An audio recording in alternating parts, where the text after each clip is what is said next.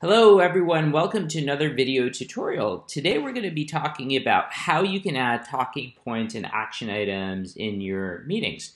So say that you go into a meeting in Fellow. This in particular is a one-on-one meeting, but I could have just as easily been in the meeting section. And so you'll notice that there is 2 talking points here, and sometimes you might wonder, well, how do I add to the agenda?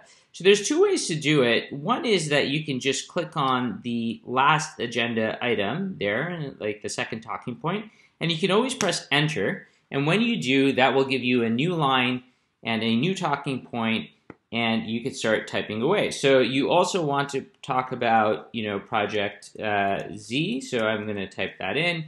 And so that's how you can add a talking point. But there's also something else that you can do, which is you can click on the plus button. Anytime you hover over any of these sections, the plus button will automatically add something right beneath. And for example, if you clicked on talking point, then that is what will show up. So sometimes what happens is that, when people first start using Fellow, what might happen is they might accidentally, press backspace and out goes away that particular talking point. So the question is, how do you get it back, right? And so there are a few ways, of course.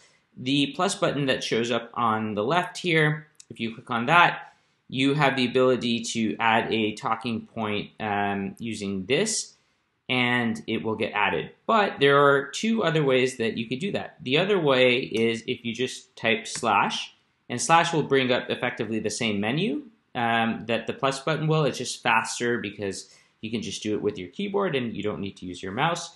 But the other way, and this is the way that if you want to become a Fellow power user, this is what you need to do. You just type a open parentheses, close parentheses, and then press space. And there you have it, a magical talking point appears. So this is how you add talking points in Fellow.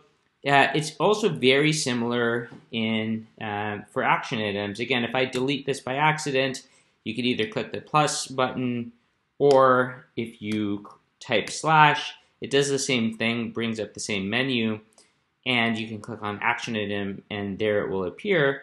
But you could also, and the keyboard shortcut for this is you can open bracket, close bracket, and then press space, and then it shows up there as well.